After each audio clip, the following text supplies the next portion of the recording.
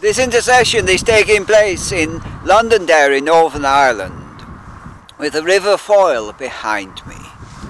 And it covers Columba, who sailed to Scotland. The scriptures are Genesis chapter 12 and the first verse. Now the Lord had said unto Abram, Get thee out of thy country, and from thy kindred, and from thy father's house, unto a land that I will show thee.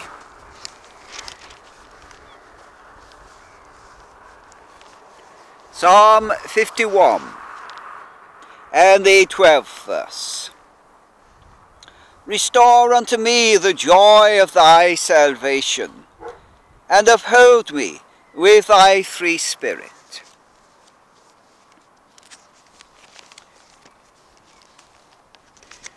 St. Mark's Gospel, chapter 16, and the 15th verse.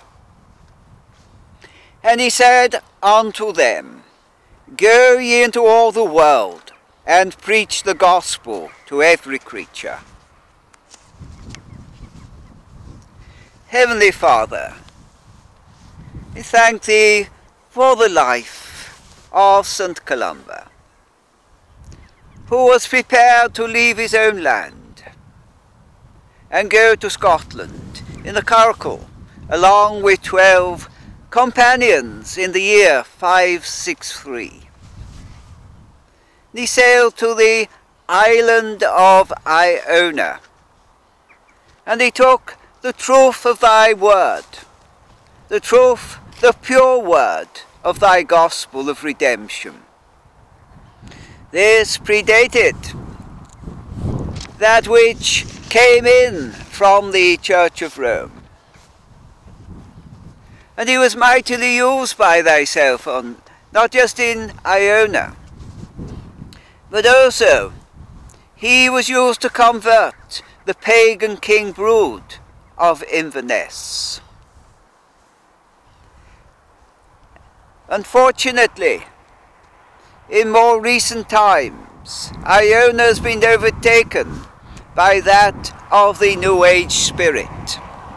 The very spirit not of Christianity, but the spirit of paganism.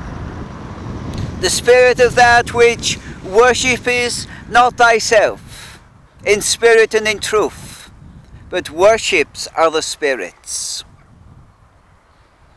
And it's this cry unto thee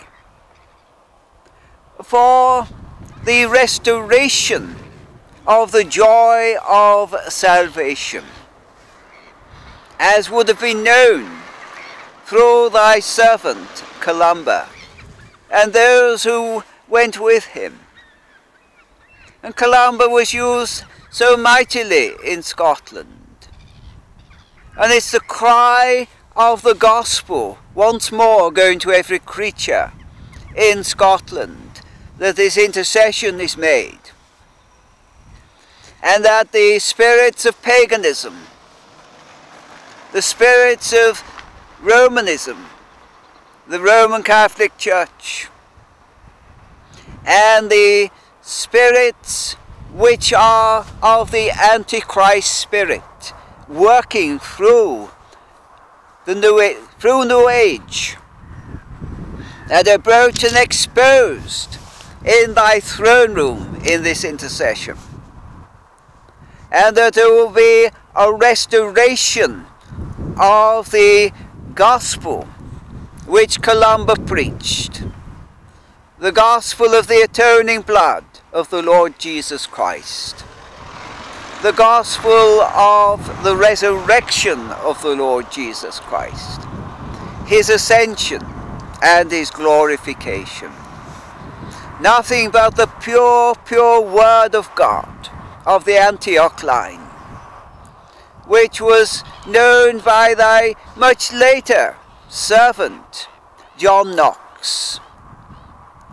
For these teachings of Columba, the pure church, prior to its infiltration by the Church of Rome, and for John Knox himself, who stood against the Antichrist spirit of the Roman Catholic Church, and particularly Queen Mary, that he would not tolerate that which is not of thy pure word and of the redemption in the blood of the Lord Jesus Christ, necessary for salvation.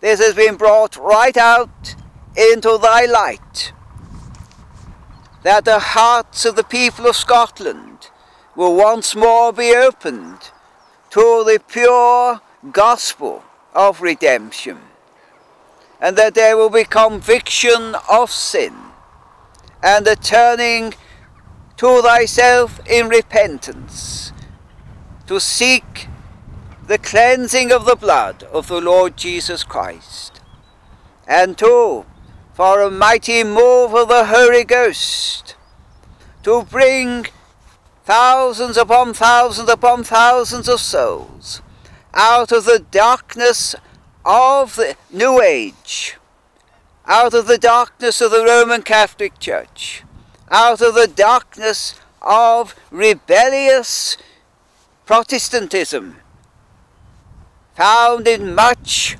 of the Church of Scotland these days, and that there will be a restoration of that which is in line with thy word, thy pure word, the word of truth, for thy glory, and thy glory alone this is asked, on the strength of thy word.